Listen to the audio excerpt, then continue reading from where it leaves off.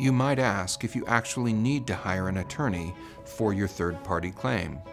It is important to understand that if the injured worker doesn't hire their own attorney to prosecute their third-party claim, by operation of law, the injured worker will be deemed to have waived rights and will have abandoned their claim. The employer or the state of Washington will then be allowed to step into the injured worker's shoes and prosecute the same exact third-party claim that the injured worker could have prosecuted for themselves.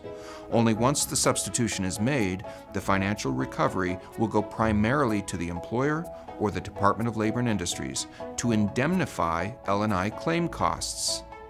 Let me say that again.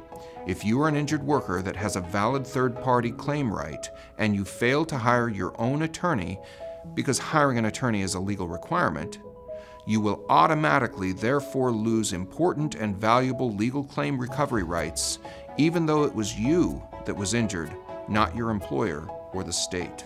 The law operates this way because some people don't behave prudently. Some people don't pursue their third-party claim rights, or else they foolishly try to go it alone without an attorney against very capable defense counsel. Our legislature has well understood that people who try to act as their own attorneys make fools for clients and cannot generally hope to recover financially to the same extent as they would if they'd hired an attorney. And so, to protect the interests of the state of Washington, as well as those of self-insured employers, injured workers with valid third-party cases are required by law to have an attorney.